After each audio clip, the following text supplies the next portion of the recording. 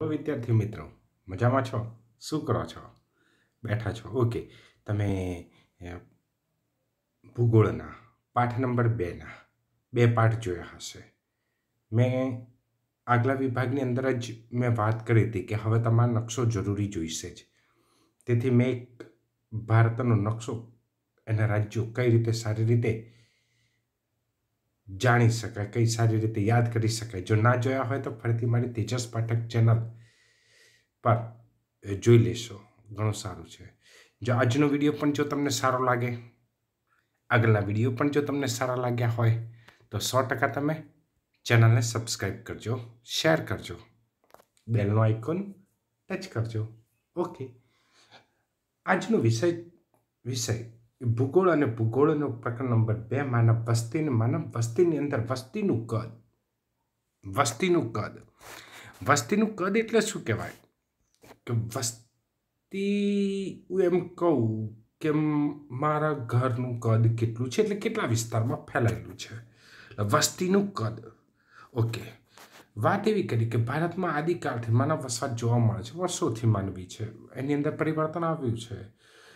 ધરતી સુદીર્ઘ માનવ વસવાટનો ઇતિહાસ ધરાવે છે, ઘણો લાંબો ઇતિહાસ છે. ભારતની અંદર ભારતની જનગણના એટલે કે વસ્તી ગણતરી મુજબ 2001માં 11 મુજબ 121 કરોડ હતી અને 2001ની વસ્તી ની તુલનામાં 18 કરોડ જેટલી વધારે છે. ફક્ત 10 વર્ષમાં 18 કરોડ વસ્તી વધી આશરે. એક માર્ક માટેનો આઈએમપી પ્રશ્ન. ક્ષેત્રફળની દ્રષ્ટિએ ભારત કયા ક્રમે છે? વિશ્વની અંદર 7મા ક્રમે. કયા ક્રમે? 7મા ક્રમે છે, 1 માર્ક માટે. અને વસ્તીમાં બીજા ક્રમે છે. તો પહેલા ક્રમે કોણ છે? ચીન છે. ઓકે. વિશ્વમાં દર 6ઠી વ્યક્તિ એ ભારતીય છે. આગળ કીધું કે દર 5મી વ્યક્તિ કોણ છે? ચીનની છે. દર 6ઠી વ્યક્તિ કઈ છે? ભારતીય છે. ભારતની વસ્તી ઉત્તર અમેરિકા, દક્ષિણ અમેરિકા અને ઓસ્ટ્રેલિયા સંયુક્ત વસ્તીથી વધારે છે. ગઈકાલે પેલા વિશ્વના નકશા જોયા હતા ને, કે ઉત્તર અમેરિકા, દક્ષિણ અમેરિકા અને ઓસ્ટ્રેલિયા કરતાં પણ વધારે છે. ભારત એ આફ્રિકા ખંડની કુલ વસ્તીથી 1.5 ગણી છે. આફ્રિકા ખંડ 3 ખંડો, એમાં ઉત્તર અમેરિકા, દક્ષિણ અમેરિકા ખંડ અને ઓસ્ટ્રેલિયા ખંડ કરતાં વધારે, અને પાછું દક્ષિણ આફ્રિકા ખંડ કરતાં પણ 1.5 ગણી છે. યુકે કરતાં 7 ગણી વસ્તી ધરાવે છે. ભારત બીજા ક્રમે છે. બીજા ક્રમે છે. એવી વાત કરવામાં આવે ભારતની અંદર, એવી વાત કરવામાં આવે કે ભાઈ પાકિસ્તાન અને બાંગ્લાદેશની વસ્તી કરતાં ભારતના ઉત્તર પ્રદેશના રાજ્યની વસ્તી વધારે છે. લો, પાકિસ્તાન અને બાંગ્લાદેશ કરતાં જો લડવાનું થાય ને તો ઉત્તર પ્રદેશના એકલાને જો મોકલી દેવામાં આવે ને તો એ બધું પૂરું કરી કાઢે. ઓકે. પ્રકરણ નંબર 2ની અંદર જે નકશો પૂછવાનો છે, નકશો કયા ભાગનો છે તે જો તમારે જો ધ્યાન રાખવું હોય તો વસ્તુ આ જ છે કે આ ભારતમાં વસ્તી વિતરણની પ્રાદેશિક વિભિન્નતાઓ, આમાંથી જ આટલા જ ભાગમાંથી તમને નકશો પૂછાશે. કેવી રીતે? ભારતમાં વસ્તી વિતરણની દ્રષ્ટિએ ખૂબ જ વૈવિધ્ય અને વિષમતાઓ ધરાવે છે, કારણ કે ભૂપૃષ્ઠ એક સરખું નથી, હવામાન નથી સરખું, દરેક જગ્યાએ પ્રાકૃતિક સંપદાઓ એક સરખી નથી. જો કે દેશમાં વધુ વસ્તીવાળા મોટા રાજ્યો પણ છે, ઘણી બધી વસ્તી છે, છતાં સ્થિતિ બધે એક સરખી રીતે લાગુ પડતી નથી. વાત તો કઈ ના, મારો હાથ છે તો આજ હાથની આ 5 આંગળી એક સરખી છે નથી, તો ભારતની અંદરના બધા રાજ્યોના કેમ એક સરખું હોય? વસ્તીના કેન્દ્રીકરણ થવા પાછળના કેટલાક પરિબળો કે સંજોગો અસર કરે છે, જેમાં કુદરતી સંસાધનોની પ્રાપ્યતા એ સૌથી મહત્વનું પરિબળ છે. જ્યાં આગળ કુદરતી સંસાધનો વધુ પ્રમાણમાં હોય ને ત્યાં આગળ વસ્તી ખૂબ જ હોય છે. એવું કહેવામાં આવે છે કે ઉત્તર પ્રદેશ, મહારાષ્ટ્ર, બિહાર, પશ્ચિમ બંગાળ આ 4 રાજ્યોમાં દેશની કુલ વસ્તીનો ઘણો મોટો, વસ્તીની દ્રષ્ટિએ સૌથી વધારે જો વસ્તી હોય ને તો છે ઉત્તર પ્રદેશ. કેવી રીતે ખબર પડશે ઉત્તર પ્રદેશ ક્યાં આવેલું છે? એ નકશાની અંદર ઉત્તર પ્રદેશ, મહારાષ્ટ્ર, બિહાર અને પશ્ચિમ બંગાળમાં આ 4 રાજ્યોમાં દેશની કુલ વસ્તીનો ઘણો મોટો વિસ્તાર છે. હે ને? કયા 4? ઉત્તર પ્રદેશની વાત કરીએ. ઉત્તર પ્રદેશ, મહારાષ્ટ્ર, બિહાર, પશ્ચિમ બંગાળ આ 4 રાજ્યો ઘણી બધી મોટી વસ્તી ધરાવે છે. એવું કહેવામાં આવે કે ઉત્તર પ્રદેશ અને મહારાષ્ટ્ર આ બે રાજ્યોની વસ્તીનો સરળ કરીએ તો ભારતની લગભગ ચોથા ભાગની વસ્તી થાય છે, 1/4 ભાગ. કયા બે રાજ્યો? ઉત્તર પ્રદેશ અને મહારાષ્ટ્ર. ક્યાં આવ્યું ઉત્તર પ્રદેશ? વાત કરીએ ઉત્તર પ્રદેશ, આ ભારતનો નકશો, આ આપણું ગુજરાત, આ ઉત્તર પ્રદેશ અહીંયા આગળ છે અને મહારાષ્ટ્ર અહીંયા આગળ છે, આ બે રાજ્યોની અંદર. ક્ષેત્રફળની દ્રષ્ટિએ રાજસ્થાન અને મધ્યપ્રદેશ બે મોટા રાજ્યો છે. ક્ષેત્રફળની વિસ્તારની દ્રષ્ટિએ રાજસ્થાન એ ગુજરાતની ઉપર આવ્યું ને ગુજરાતની બાજુમાં મધ્યપ્રદેશ આવ્યું. તેમાં અનુક્રમે 5.6% અને 6% વસ્તી રહેલી છે. ક્યાં આગળ ભાઈ? ક્યાં આગળ? આ બે રાજ્યોમાં. કયા કયા રાજ્યોમાં? રાજસ્થાન અને મધ્યપ્રદેશની અંદર. ઓકે, આગળ વાત કરીએ કે ભાઈ વસ્તી, રાજ્યની વસ્તીની વાત થાય છે, હે ને? વસ્તીની ગીચતા ક્યાં આગળ છે ને શું છે? કહેવામાં આવે કે બિહાર રાજ્ય દેશના ક્ષેત્રફળનો 2.8% વિસ્તાર ધરાવે છે, જ્યાં દેશના 8.5% લોકો વસે છે.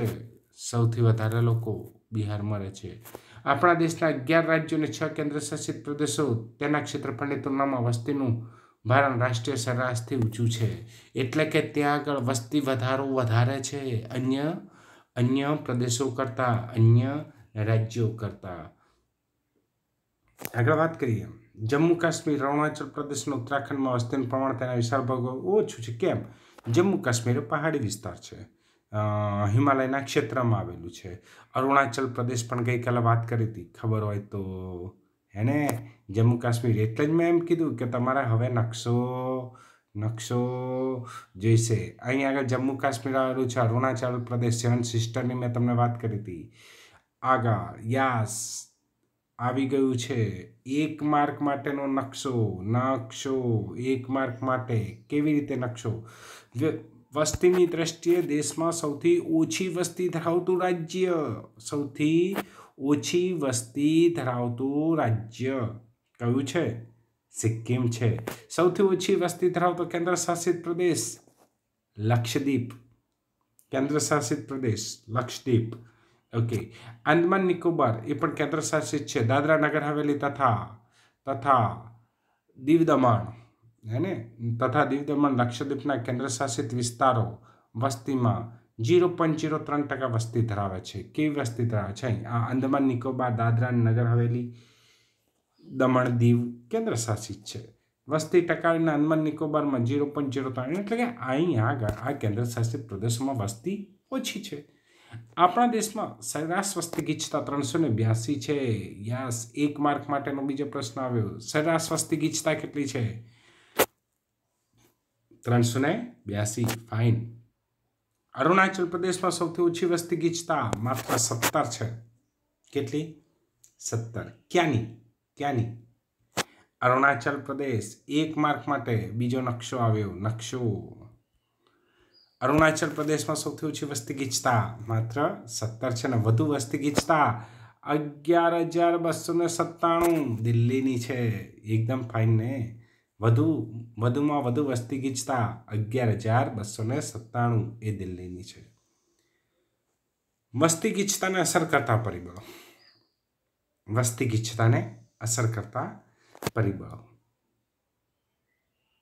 એવા કયા પરિબળો છે? જે વસ્તીની ગીચતાને અસર કરે છે? વસ્તીની ગીચતાને એટલે કોઈક પ્રદેશોમાં વસ્તી વધારે ને કોઈક પ્રદેશોમાં વસ્તી ઓછી. વસ્તી ગીચતા પર અસર કરતા પરિબળો છે. કહેવાય છે, સીધું કહેવાય છે કે માનવીને પોતાના અસ્તિત્વને ટકાવવા અનુકૂલન સાધી શકાય તેવી પરિસ્થિતિ જોઈએ. અનુકૂલન સાધી શકાય એટલે પોતાના અનુકૂળ હોય તેવી. તેમાં કુદરતી પરિસ્થિતિમાં પણ વિજ્ઞાન અને તકનીકીની મદદથી જીવી શકાય છે. તેનો વ્યાપ અત્યંત મર્યાદિત પ્રમાણમાં છે. રસાળ સપાટ જમીનના પ્રદેશો માનવીને વસવા માટે આકર્ષે છે. કેમ ભાઈ? રસાળ હોય એટલે કે ત્યાં ફળદ્રુપ જમીન આવેલી હોય, ખેતી થઈ શકતી હોય. સપાટ જમીનનો પ્રદેશ એટલે પર્વતીય પ્રદેશ કે રણ પ્રદેશ ના હોય અને તેવા ક્ષેત્રોમાં વસ્તી ગીચતાનું પ્રમાણ વધારે રહેલું છે. હા ને? તો માનવ વસ્તી ગીચતા પરની અસરો હવે સમજીએ. એવું કહેવામાં આવે છે કે આ જે બોર્ડની પરીક્ષાઓ જે પૂછાય છે ને, બોર્ડની પરીક્ષામાં જે 5 માર્ક માટેનો જે પ્રશ્ન છે એવું છે કે વસ્તી ગીચતા પર અસર કરતા ભૌગોલિક પરિબળો સમજાવો. જોજો, હા, 3 જાતના પરિબળો છે. એક અક્ષાંશો વિશે વાત કરીએ. અક્ષાંશો, ભૌગોલિક પરિબળોમાં અક્ષાંશો. તમને તો ખબર હશે કે પૃથ્વીની સપાટી છે તો પૃથ્વીની સપાટી પર અક્ષાંશો અને રેખાંશો આવેલા છે. અક્ષાંશો અને રેખાંશો આવેલા છે.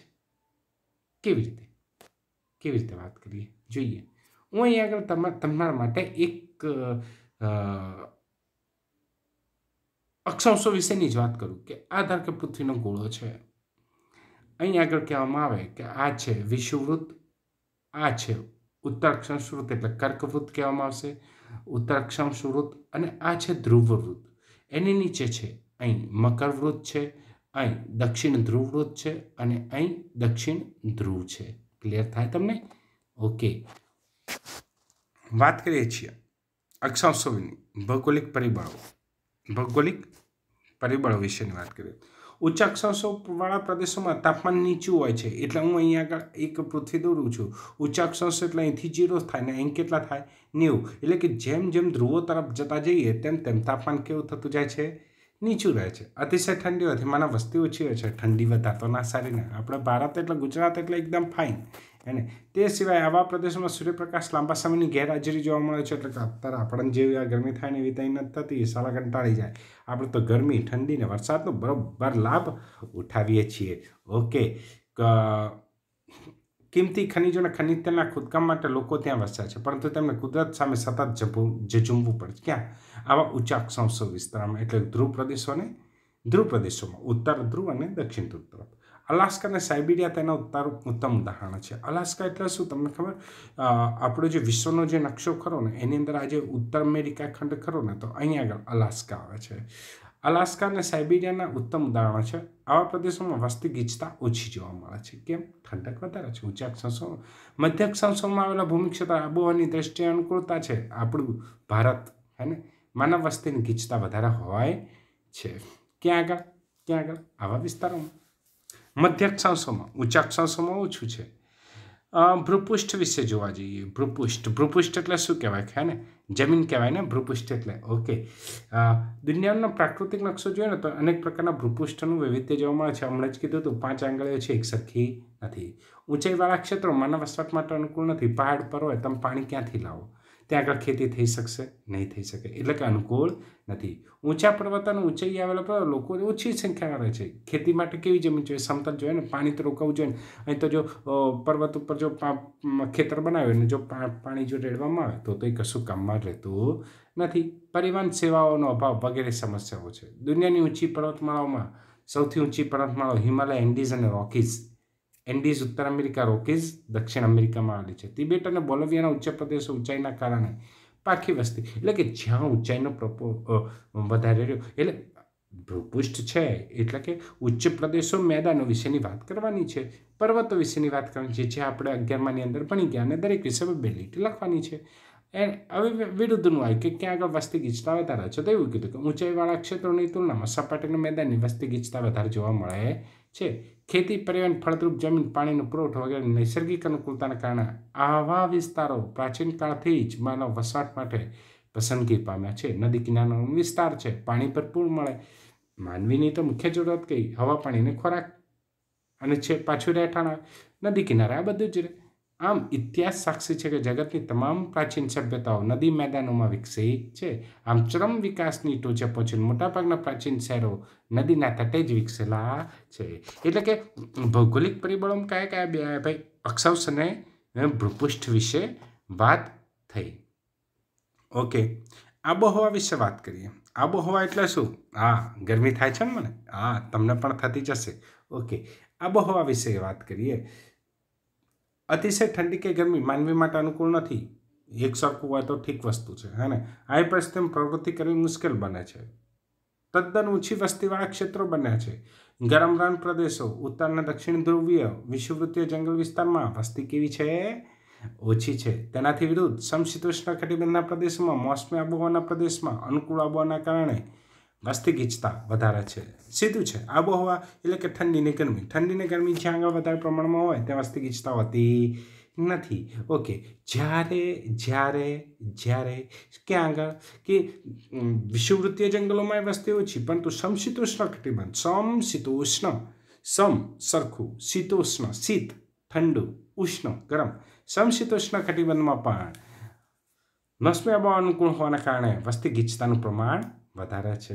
જમીન વિશે વાત કરીએ. જમીન વિશે, જમીન મને એમ કોઈ એમ કે ભાઈ રેતાળ ભૂમિની અંદર તમે ખેતી કરો તો કેમ થાય? રણ વિસ્તારમાં ખેતી થશે? ના, નહીં થાય ને. તો સારી ઉપજ આપતી રસાળ ફળદ્રુપ જમીનમાં વિવિધ પાક સરળતાથી લઈ શકાય છે. ત્યાં પાકની ઉપજ કે ઉત્પાદન વધારે હોય છે. માણસોનું પોષણ થઈ શકે છે. નદીના ખીણ પ્રદેશો અનુકૂળતા હોવાથી ત્યાં વસ્તી ગીચતા વધારે જોવા મળે છે. હે ને? ક્લિયર થયું?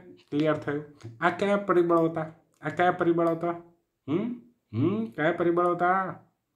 ભૌગોલિક પરિબળો. ભૌગોલિક પરિબળો. ભૌગોલિક પરિબળો કેટલા થયા? ભૌગોલિક પરિબળો એ 4 થયા. એક અક્ષાંશ આવ્યો. અક્ષાંશ આવ્યો. બીજું શું આવ્યું? ભૂપૃષ્ઠ. કયું આવ્યું ભાઈ? ભૂપૃષ્ઠ આવ્યું. પછીથી શું આવ્યું? અક્ષાંશ, ભૂપૃષ્ઠ. ત્રીજું આવ્યું આબોહવા જમીન. અભુ આજ. અભુ આજ ટૂંકું ને? અભુ આજ. અક્ષાંશ, ભૂપૃષ્ઠ, આબોહવા અને જમીન. ઓકે, આજના દિવસ માટે ફક્ત આટલું જ. હવેની વખતે બીજું, જો તમને આ વિડીયો ને એમ જો સારું લાગ્યું હોય તો તમે ચેનલને સબસ્ક્રાઈબ કરજો, શેર કરજો અને બેલનો આઇકોન દબાવજો. Okay, thank you.